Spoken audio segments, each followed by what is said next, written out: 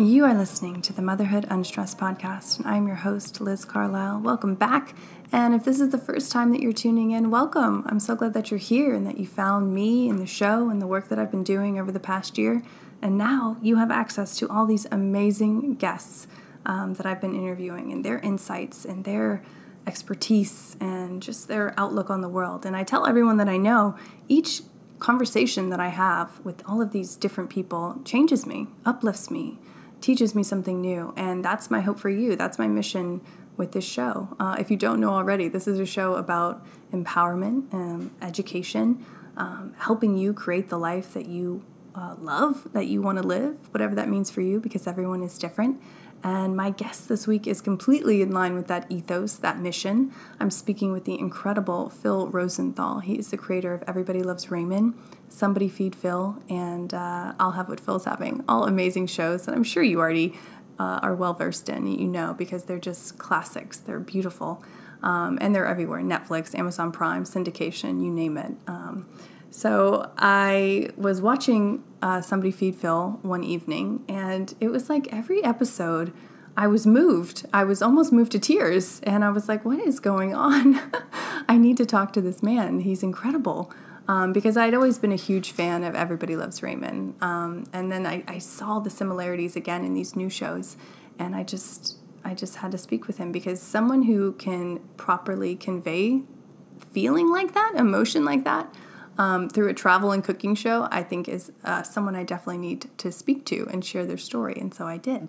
I reached out to him and I said, I want to talk to you about human connection, because it's clear in the work that you're doing that you get it, you understand it, and you are able to showcase it in such a beautiful way that I'm sitting on my couch almost in tears. So I reached out to him and I asked him if he wanted to do a show on that, and he said yes. And I was so happy, because I knew that it was going to create a ripple effect of positivity and joy, and that's my hope for this episode. And basically we talk about human connection and travel and food and really how to be in the world. What type of person do you want to be so that it's reflected back to you? And it's so simple, you know, it's the golden rule all over again. But I love his take on it. I love his personal stories that he shares.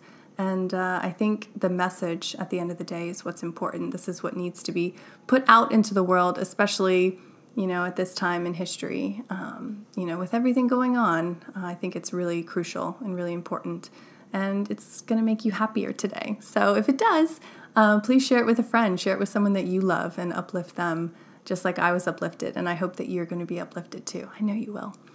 Enjoy my conversation with Phil Rosenthal.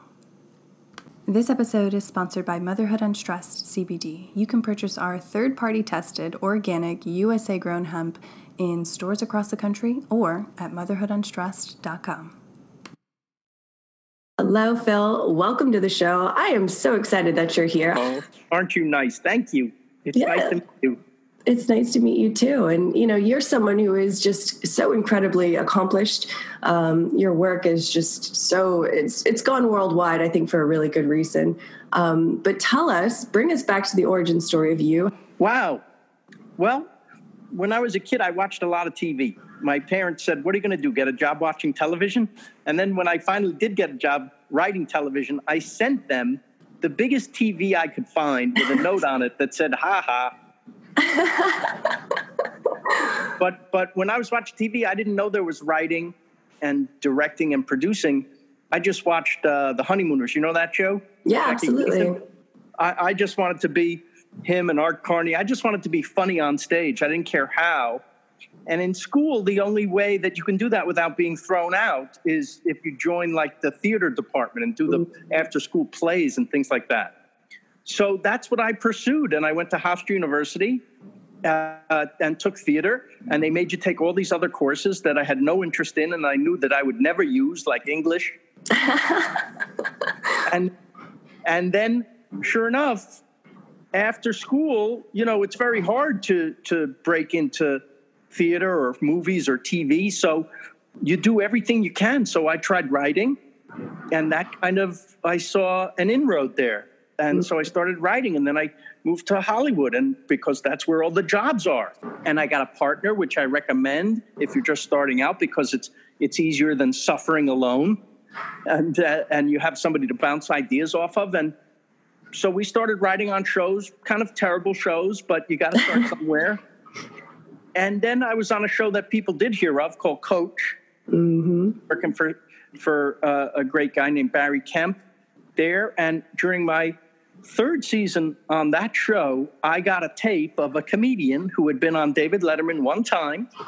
And from that one appearance, David Letterman said there should be a show for that guy. And they set about looking for writers to create a show for this Ray Romano fellow. Wow. And I saw the appearance and I thought it was funny. So I took the meeting.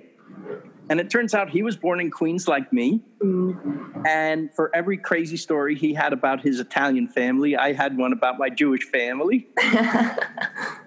And that's how that happened. And so, I based it on his actual life. And what I didn't know about the characters in his life, I filled in with the characters from my life.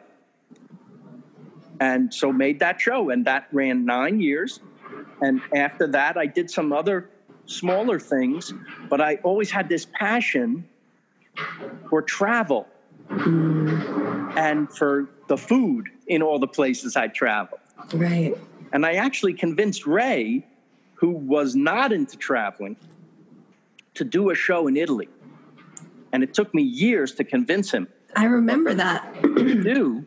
Yeah. So when we did that show, I wrote it about a guy who doesn't want to go. and doesn't like it at first, and then he gets woke of Italy and the food in Italy, the people in Italy, the scenery, and just travel in general, and what it can do for you. Yeah. And I saw that happen to the person. I saw it happen to him. Wow. It really did. He's in Sicily right now with his family. That's right. And when you turn somebody on to the stuff that means a lot to you and you see it means something to them, that's probably why you do this, right? Absolutely.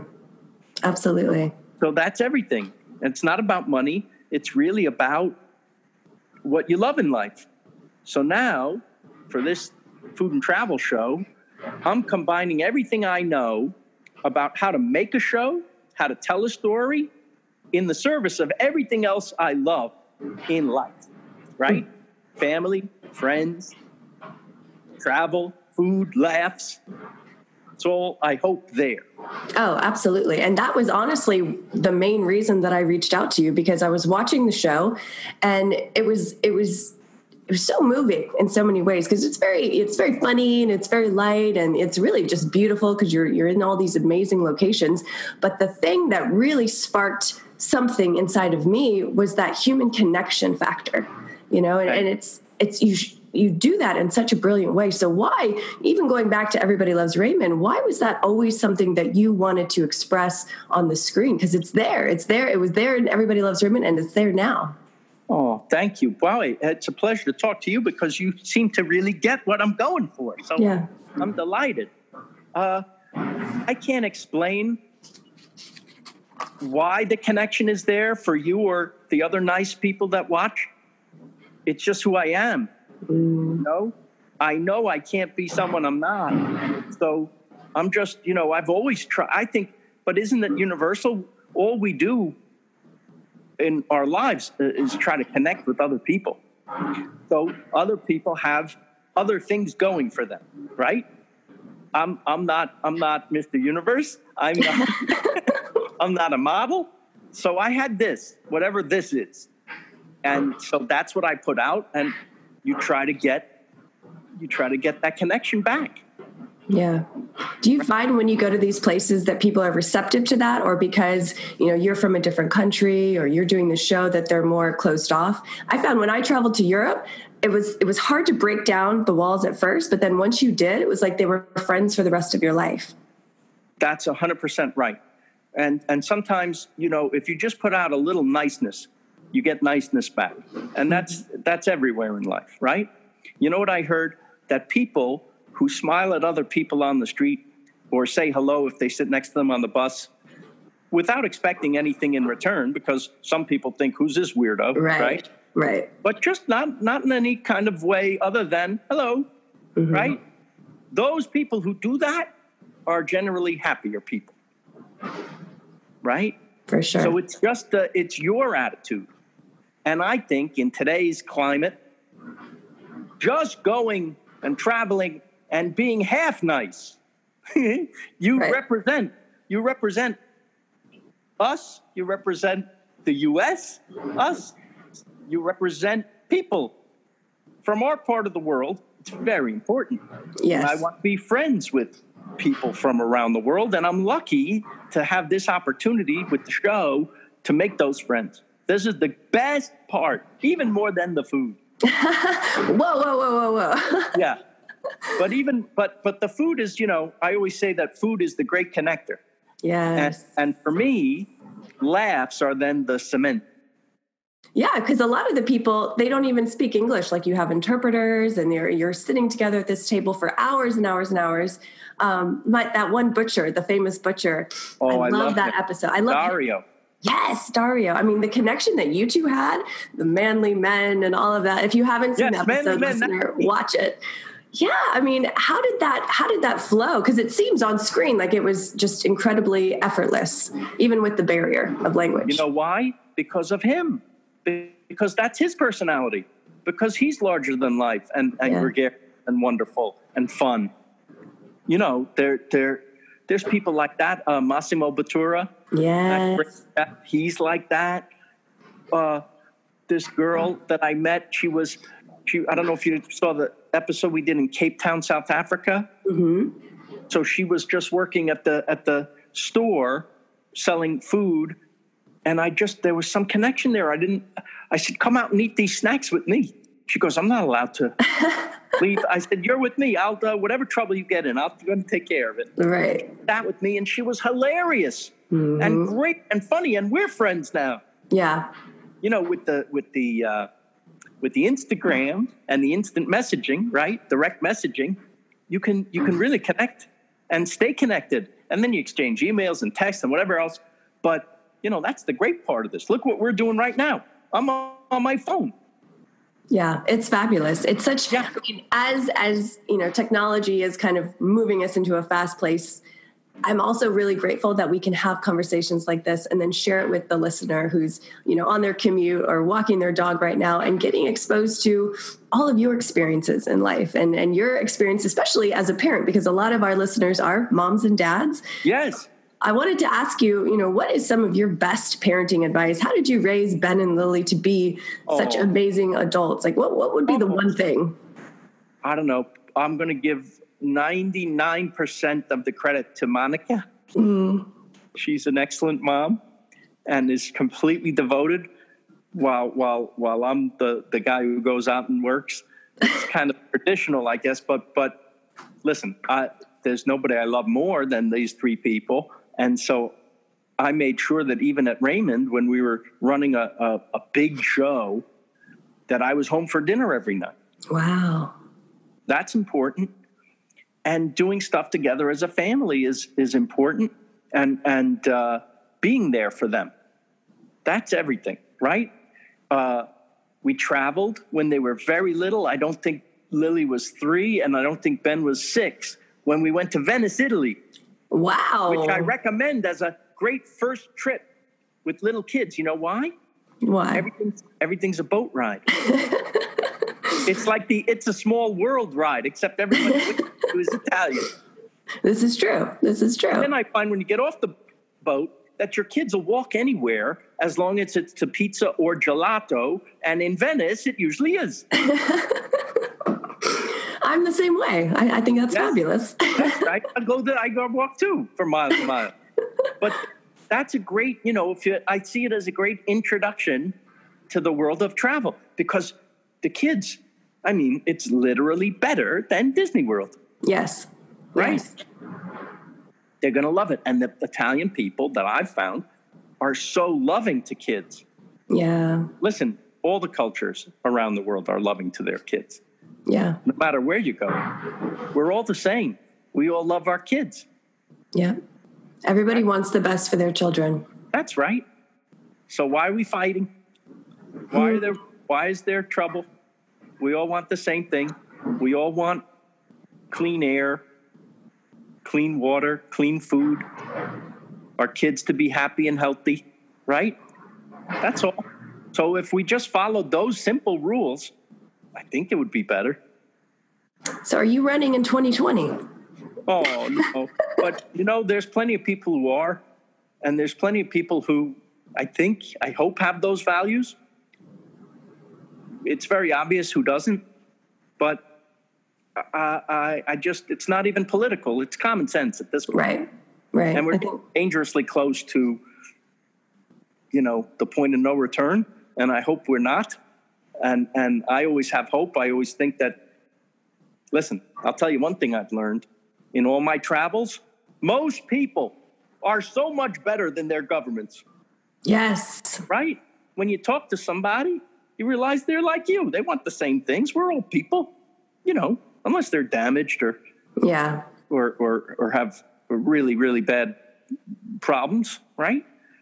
But you can't help anybody if you don't have the attitude of we're all human beings. Right. Well, and just like you said earlier, just having that niceness about yourself, having like that energy that you put out, you would be amazed at, who you can meet and what connections you can make. What's the golden rule, right? Do unto others. Right. I don't have a big philosophy. That's it. So that's, by the way, that's at the center of every religion in the world. Yes. The real center. So just do that. Don't worry about everything else. I love this conversation. What about your parents? Your relationship with them is just so heartwarming. I mean, I love it. That's probably my favorite part of every episode is when you touch base with them and you're connecting with them. They're hilarious. Tell me about your relationship with them. I mean, when you were growing up. I owe everything to them, right? We didn't have a lot of money. They worked very, very hard, both of them. And my brother and I were not easy. I would say my brother was much, much worse even. But no, of course you would. If you want to know the truth, I was the bad one. I was completely jealous of him. And it was a lot like I was the brother in Raymond. Oh. That's where all that comes from. Too funny. But what's nice is, and this is hope for you people who have sibling rivalries at home, is that now Richard is the producer of my show. Oh. He had experience producing other things separate from me. And then when I got this show, I asked if he would quit his job and be the producer on this, because this way we could travel the world together. And we do. And our production company, if you look at the end, it says Lucky Bastards. That's us. Wow. But I now get to travel and make the show with my best friend. That's so amazing. I mean, and it seems like the through line through all of your work, all of your, your relationships has been about being who you are and doing work that you love. Is that true? Yes, because if you don't love it, how do you expect someone else to? Yeah. It's that simple. If I wanted to boil it down to business reasons, which I don't, I love every aspect of show business. I love the writing, the directing, the producing, the editing, the performing. Yes, it's all connected. I love every aspect of the business except the business. The business is the thing that gets in the way of the show business. Look how long it is between episodes. You have to wait for them to decide and give you the money and do that. It's almost like you have to go fundraising. It's stupid. I don't like any of that. That's the drudgery part. But if you would have asked me today, was it worth it? Yeah, because I also then get to live the dream. Yeah. So and you are. You're creating this art every single time. Well, thanks. I do love it. I really do. So, if there were one big takeaway from this conversation, for anyone who is in the drudgery of everyday life, trying to be the best parents that they can be and just trying to live a happy life, what would that be? What would be your advice? Be nice. Be nice. Be there for your kids. Listen to them. Love them, right? Protect them. I don't know what else there is in life. That's everything. And then, you get to see them turn out. And every kid goes through a rough patch where they hate you. But it's normal. You got to rebel. They got to, spread the wings a little. They got to elbow out make room for themselves. That's life. They're there to replace us. Don't forget. That's why I just had 2. Yeah, that's right. But then I can tell you from personal experience, they come out on the other side and they're wonderful and great. And there's no one I'd rather be with. I have so much fun with them. We can go, we laugh, we talk. They're like, they become your buddies. Yeah. That's fabulous. I love that. And I think too, like you making the effort to be home for dinner, like something as small as that, change the relationship for the rest of your lives. And I take them with me. Whenever they can, I want them with me. Yeah. Right? That's it. It's a one-way street, people. You can't go back. We can't go back. Yeah. And if all we have is now, you make it count. Yeah, that's true too. For a lot of people listening, your kids might be older, it's not too late. Exactly. Listen, don't harbor hurt feelings. Don't harbor, grudges, or I can't believe she said this to me. I'll never forgive her. Who wants that? Yeah. What would you rather have? Travel and buddies. That's right. I love it. Okay, so we are at the point where I ask you some rapid fire questions. Oh, no. All right, I'll try to be rapid. Okay. A happy life is? Being with your family, friends, traveling, and eating and laughing. Yes. I'm grateful for? All of the above. Mm-hmm. The world needs? All of the above. Okay, and what's something that you've learned in life that you wish someone would have told you earlier on? The best advice I ever got. I got it when I was making that pilot of Raymond. A showrunner said to me, do the show you want to do, because in the end, they're going to cancel you anyway. I love that. Anyone could take that and run with it in their life. You're very smart. That's what I always say right after that, is that's your universal advice. It applies to everything. We all get canceled one day, right? So do the show you want to do. Yeah. So why do you think so many people are afraid to take the risk, to step into fear, to put themselves out there? You always seem to know, like, you just did what you wanted to do. I guess I was stubborn, maybe. I guess or I felt maybe not brave, but I didn't know what else to do. I felt almost physically, I can't do this. Wow. Now that's not to say do jobs that I hated. I did jobs, just to eat. But even when I was a kid in New York in my early 20s, right out of college, in a little apartment that I shared with another guy, and had a terrible string of really terrible jobs, I actually was happy because I was on my own. I was out there. I was, the pursuit of happiness. Mm-hmm. Never take that for granted, what we have, what we're lucky to have. Lots of places don't have that. We are able, think how beautiful that is, written to the Constitution, the pursuit of happiness, right? I love that. We get to have that. So that's everything. So there's struggles, yes, nothing comes easily. Listen, this show that looks like, they just give me this show where I get to eat, that took 10 years for me to get that show. Wow, no way. Yeah. And again, I would say, was it worth it? Yes. Right? Yeah. And maybe the timing worked out perfectly anyway now. There's definitely a hunger for a show like this. I wish there wasn't. I wish that you didn't need a television show to make you feel good, but listen, it makes me feel good. Same. I love it. I love this conversation. I love your work. I love everything that you stand for and put out into the world, because I feel like it's uplifting all of us in the social consciousness. So thank you. Thank you for being on the show and sharing your light. Well, you made my whole day. Thank you. Thank you. You have been listening to the Motherhood Unstressed podcast, and I'm your host, Liz Carlisle. If you found any kind of value out of this conversation today, please share us on your Instagram stories, tag us at Motherhood Unstressed, and hit those 5 stars. It literally takes 5 seconds to do that, and you will feel so good for giving back to the show if we have given anything to you. Have a great week. Love you guys.